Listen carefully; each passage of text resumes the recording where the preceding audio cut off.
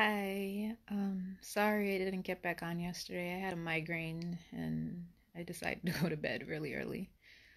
Um, but somewhere between yesterday and today, I've been thinking heavily about what I was going to discuss, and this is something that I guess in some ways I'm still kind of processing, but I'm bringing it up because I feel like things happen to people and people feel ashamed and just kind of push it down into a dark place and never discuss it because society teaches us that no, that's not okay. Nobody wants to hear this and it's shameful and you shouldn't tell anyone that this happened to you and you should hide it and keep it tucked away forever. And you shouldn't, because that shit eats away at your fucking soul. It eats away at who you are.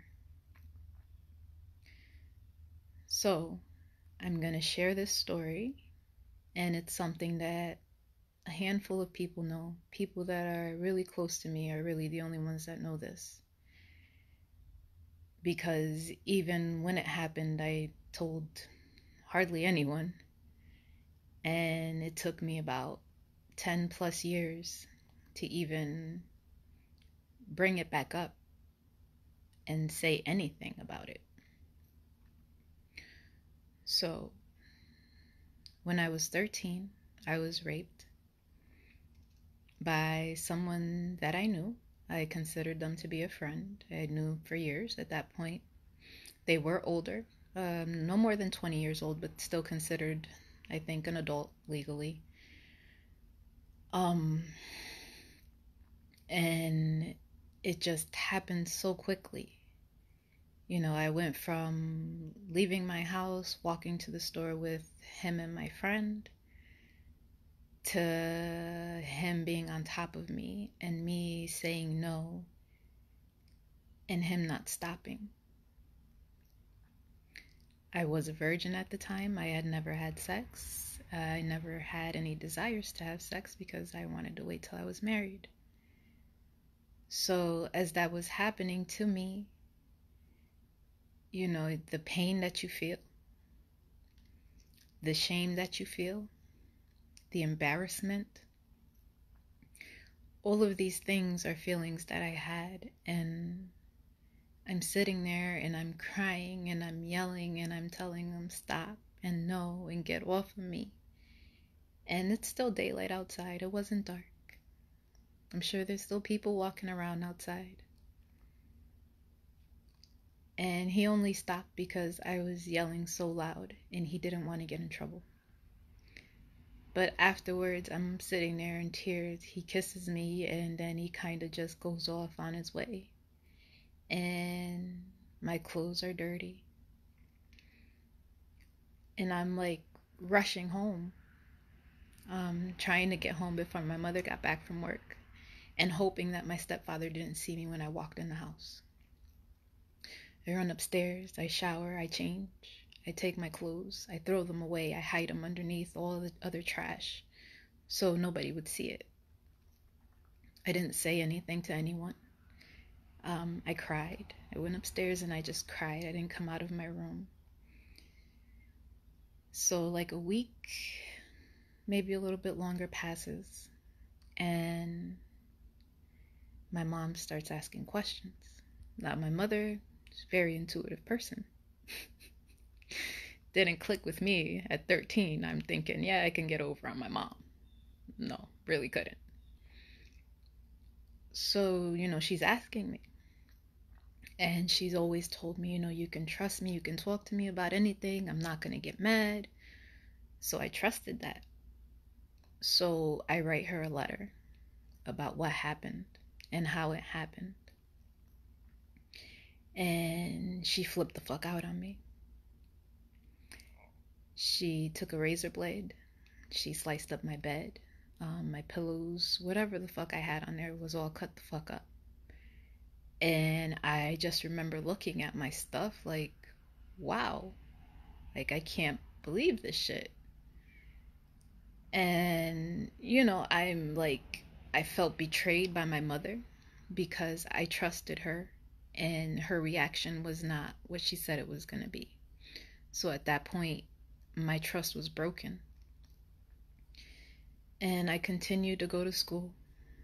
Um, One day she picks me up and I'm being sent off to live with my father. And there was never a conversation about this. I was completely unaware that any of this was happening. I didn't get a chance to say goodbye to my friends and nothing. I just was sent the fuck off. So at 13, you're thinking, damn, this was my fault. I did this. You feel like you're not wanted. You feel like you're not loved. You feel like you caused all of this shit to happen. And in reality, it's not your fault, but again, people process shit how they process shit. People deal with shit how they deal with shit. And if they don't know how to properly deal with the situation, how are they going to help you deal with your situation? Nobody called the cops. Nobody said anything. It was something that kind of got swept under the rug because my reputation of being a virgin mattered more than getting justice for me.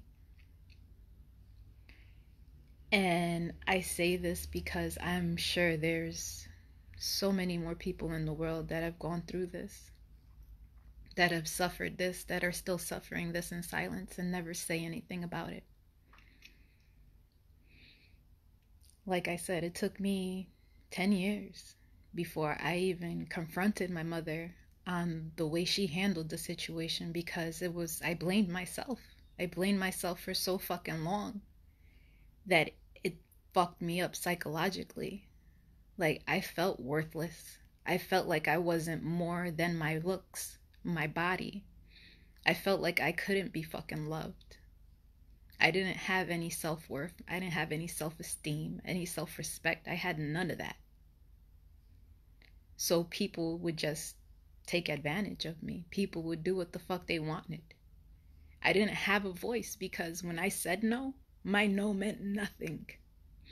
It didn't matter how much I said no. It didn't matter how much I cried. It didn't stop it. So I always felt like my voice didn't matter. How I felt was irrelevant.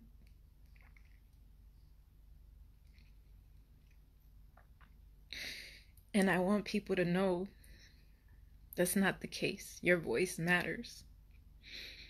And when you say no, it means no. And just because that sick motherfucker didn't understand that's what the fuck it meant, is not your fault. It's nothing to be ashamed of. It's nothing to fucking be embarrassed about. It's nothing that needs to be fucking hidden because you didn't do shit wrong. You take it, you accept it, you own it, and you fucking move on from that shit. You need to talk to somebody, go see someone. But you need to let it out because that shit will eat away at you until you lose yourself and you don't even know who the fuck you are anymore. And when you look in the mirror, you don't see a beautiful person standing there. You see something that's like garbage. You're just looking at yourself in fucking disgust. Like, how can I let someone touch me? How can I let these people do this to me? So understand, it's not your fault. It's nothing to be ashamed of or fucking embarrassed about. Speak your truth. Let them be ashamed. Let them deal with that shit. It's not your responsibility to hold their fucking shame. You forgive yourself and you forgive them so that you can move forward for you. Fuck them. Fuck every fucking body. It don't matter. Fuck everybody. Everyone's always gonna be judgmental. Everyone's always gonna have something to fucking say. You don't live your life for them. You live your life for you. More so because nobody knows what the fuck you suffered. Nobody knows what the fuck you're going through. Nobody knows the anxiety you fucking deal with every fucking day.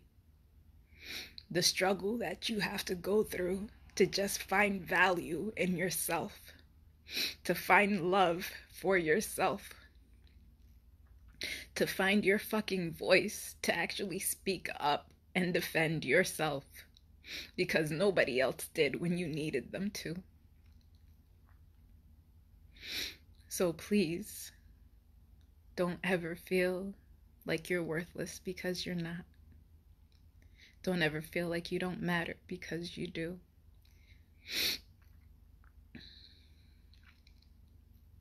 Just understand that this is difficult. You know, this isn't something easy. Like, this shit still affects me to this day. I have problems that I didn't even realize I still had, you know. My whole life, I've always been kind of introverted, always a shy person. But when that happened, it became more of a, I don't want people to look at me. I keep myself covered. I cover my body all the time. I don't, maybe I'll show a little bit of my stomach, but I don't like it. Even bathing suits, like I wear one-piece bathing suits. I just have a thing with people looking at me and makes me uncomfortable. And I've been that way for so long that that's my normal at this point. That's what the fuck is normal for me. You know, and it's fucked up because it shouldn't be that way. I should be comfortable with who I am. I should be comfortable with my body. And I am, as long as I'm at home or around family.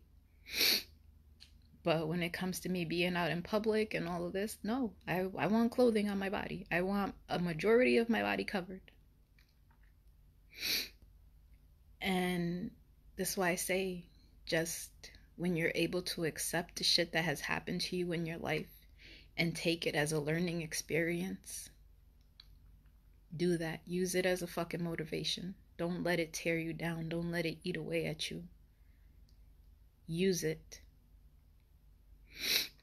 Because everything that I've gone through, I had to learn how to heal by myself.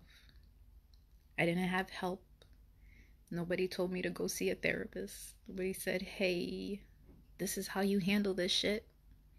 No, because everything is always so fucking taboo. Everything is always like, nah, we're never going to talk about this. This is not to be discussed. This is to be buried in the fucking yard, 6 feet under type shit. And it's truly not. Like, you can't do that. You can't do that. I know it's difficult and I know it's a hard conversation to fucking have, but you have to have it, especially if you're a parent. You need to have it with your child.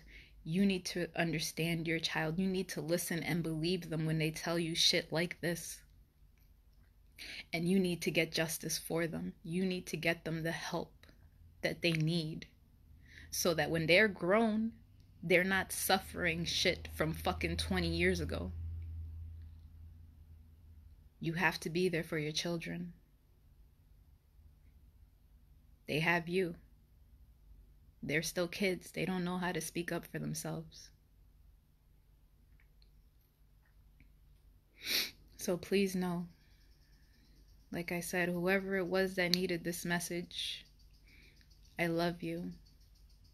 And please talk to someone about what is going on. Don't be ashamed or embarrassed about it because you didn't do anything wrong. I love you. Thank you for tuning into this, and I apologize for the heaviness, but this was something that someone needed to hear. And like I said, I'm available if someone needs to talk about anything. I hope this helps you in some way and gives you some type of strength. Thank you again.